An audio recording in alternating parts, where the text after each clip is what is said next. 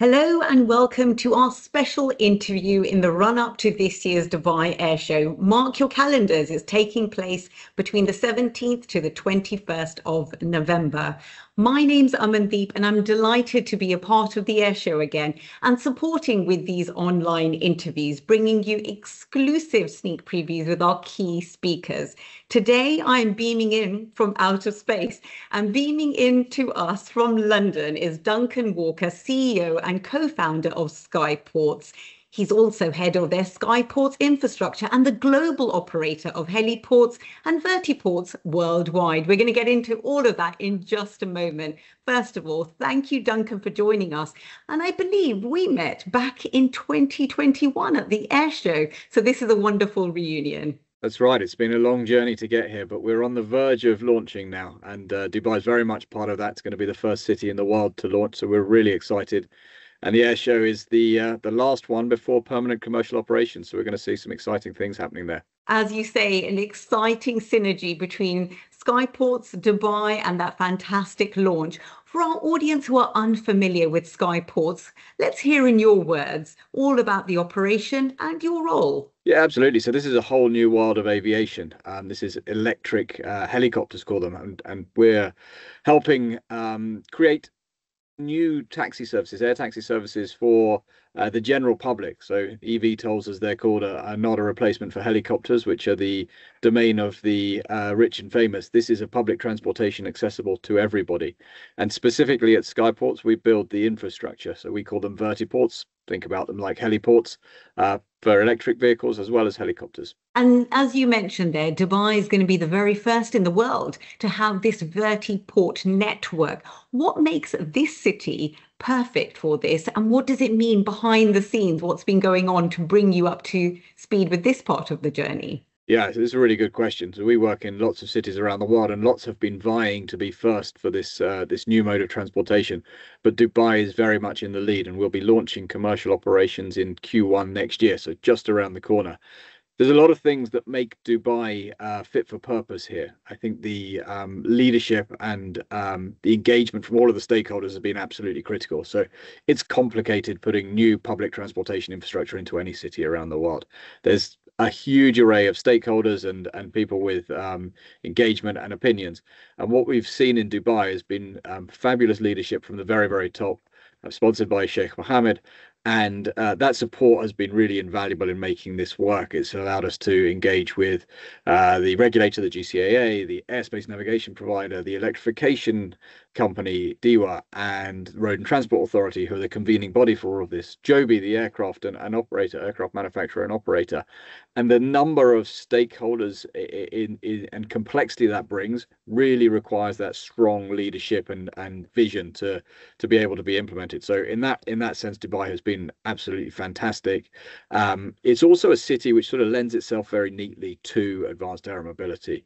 What do you need for advanced aero mobility to be a success? Well, typically you need quite congested cities, because then you're providing a service which actually adds value to the citizens. And in a way, Dubai has been victim of its own success. The population has grown very, very rapidly. The city has expanded, which is fabulous, and it's a super exciting place to be. But it's meant quite bad congestion, particularly Sheikh Zayed Road, which I travel up and down quite a lot. You know, the traffic there is noticeably different year on year as the population and the success of Dubai grows. So Dubai is really focused on that and trying to solve some of those challenges. And advanced air mobility is part of that solution. And Duncan, it's really good to get your comprehensive insight there in terms of the infrastructure, the stakeholders, the regulators, everything that's brought this vision that we heard about in 2021 at the Airshow now to a reality. And with this upcoming Airshow, we're really excited that you're going to be taking to the stage and giving us even more of an insight. But for now, for this taster interview, put us in the position of the very first passenger who's going to be taking to the skies. What's going to be what they look and feel like? How's that journey going to be for them? Well, this is going to be very exciting. So come March next year, the first public flights will happen. You may have seen in the press that the testing flights already commenced this summer. Dubai is a challenging operating environment. It's very hot. There's lots of sand. So really important that full testing regime has been in place, and that continues all the way up to commercial launch. Commercial launch early next year is going to be really exciting. First anywhere in the world. So from a passenger perspective, you'll arrive at Dubai International Airport vertiport. That is well under construction. If you travel to or from Dubai Airport as you're coming into the air show, you can see that opposite the Emirates HQ. Construction happening 22 hours a day now, 23 hours a day, 150 people on site throughout the clock, really accelerating very fast. The customer will turn up, have a really nice experience, either on the metro or in a taxi, be dropped off into a brand new terminal. There won't be many tickets and there won't be much visible security, although the security will very much be there. So you go through scanners as you would, but we work on the principle of zero touch, zero wait. So not like an airport, you're not hanging around for a long time. You're not having to sit in queues. Very, very efficient using all of the modern technology available to us. So you'll cruise through the terminal. You won't hang about. Your vehicle will be ready for you. Joby will be sitting on the deck above you. We're straight up the lift to the third floor. The heli deck, we're just at heli deck height now in the development, so we can see it, and it's very exciting. And straight onto the Joby, accompanied by our staff and the Joby pilot. And then Joby will whisk you away to Marina, which is the second node, which will also be ready for Q1 next year. And then we'll bolt on the other nodes, being Dubai Mall and on the Palm. So we're building this network out quite quickly. You'll whiz across into Marina and you'll be there in 7 or 8 minutes. Duncan, you're a fantastic storyteller. Can you really put us into that position of what that first passenger is going to feel like? And I can't help but ask you a question that I asked you back in 2021. London being my home city, a wonderful urban place to live and travel and work in. Now, why Dubai over London for the very first commercial flight, the very first vertiport network in the world? Yeah, it's a great question. So I started this business in London and I'm a Londoner, grew up here. And my passion was to start this in London, an area I know well. It has the same congestion problems that a lot of cities around the world have. And we spent a lot of years sort of in all sorts of far-flung places in Los Angeles and in New York and in Dubai and in Japan and Korea and Singapore. You know, lots of these places will adopt advanced air mobility, but the clear leader has become Dubai, and I think it goes back to that political leadership. So you know, everywhere we go, we do the simple things. You've got to look for political and economic stability. Okay, check, good, but lots of places have that, which is great. The next is who is going to be the champion, and you know, like I say, London was my passion, but I was trying to count up. We had a new aviation minister again. I was trying to count up how many aviation ministers we've had since we've been doing this, and I think we're up to 7 or 8. And that doesn't help when you're trying to corral lots and lots of stakeholders and lots of different opinions, and you know, all valid opinions, but ultimately you need that vision and you need that direction and you need that can-do attitude, which we see in Dubai. You know, it's amazing to develop in Dubai. And the attitude is not looking for things that will stop, but looking for things which can help move forward. And you know, there's always challenges in everything we do, but you know, Dubai has been able to unlock a lot of them quite quickly because it's had that vision and that leadership. So it's been a great place to work. And like I said earlier, you know, we're building round the clock. That doesn't happen in many places. And it's really good to have that comparison there, just because I think in your answer, there's so many lessons that can be learned about urban air mobility and taking what you're doing here in the UAE as a blueprint and hopefully kind of spreading that across the world. Congestion is an issue that affects many, many big urban cities.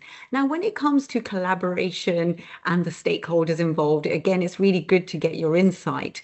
Collaborating and bringing you on stage at the Dubai Airshow is a fantastic coup for the organisers. So we're very pleased that you'll be joining us. What are some of the sneak previews that you'll be able to share with us when you take to the stage this November? Yeah, like I said at the very start, this is the most exciting air show. I mean, I've been to air shows for years now, and every year we see incremental growth. This is the last one anywhere in the world, I think, before first commercial launch. So endlessly we've been talking about air shows with nice CGIs and fancy videos. Now we're talking about reality. You know, this is absolutely real. I hope we'll see the vehicles flying at the air show, which will be great. And that really brings it all to life. So look, we're now talking about what are the practical steps to permanent commercial implementation. We're not talking about the theory of where a vertiport should be or what it should look like or how we should deal with fire safety. A lot of those questions have been answered now. So we're talking about how do we engage with the customers? How do we provide a service to the customers which is meaningful to them? What does the ticket price look like? What does the journey look like? How do we ensure we have the right security, but ensure we have a perfect customer service, which Dubai is very well known for? So, these are real life challenges we're working with now and real life opportunities.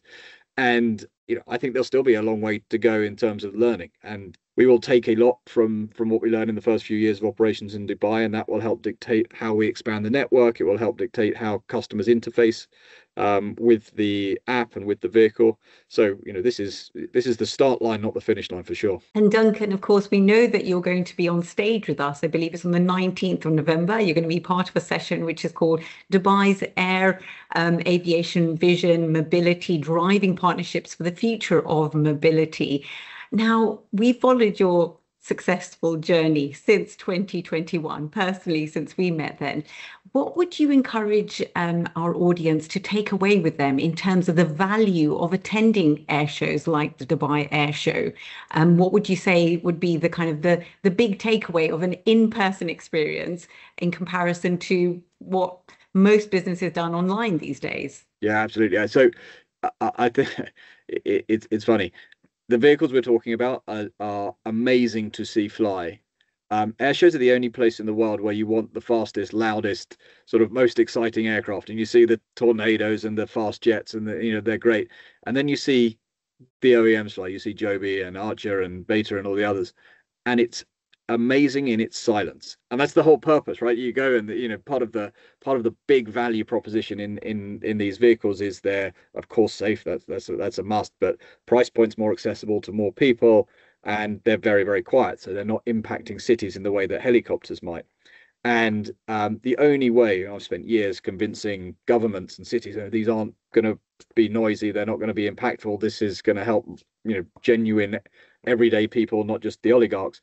And it's very hard to do that without a proof point. And now we have the opportunity to see the proof point. And I really recommend coming to see these vehicles fly, because it changes your perspective. They go past, and sometimes you don't even know they're there. And that's amazing. Like I say, an air show is quite a funny environment for them to fly, because you see these fast jets with fire coming out the back of them, and that's what it's all about. And then you see these things cruising past, absolutely silent, and it's incredible. You're right. It's such an incredible experience. And again, hats off to the organizers for pulling this off every single time. Any parting words for our audience before we let you get back to the very exciting business of creating that vision to reality? I think this is the opportunity, right? This is the last time we're going to see these as theoretical vehicles and not knowing what they're like in real life. The next time the Dubai Airshow or Paris or London or Singapore, we will have an absolute proof point. And so this is really moving from theory, and frankly, it's taken way longer than we all thought, certainly longer than I thought. But here we are, and it's super exciting. And I think if you are coming in and people are coming to visit the airshow, drive past the vertiport. You can see it. It's real. It's amazing construction, and it will help bring flavor and life and reality to what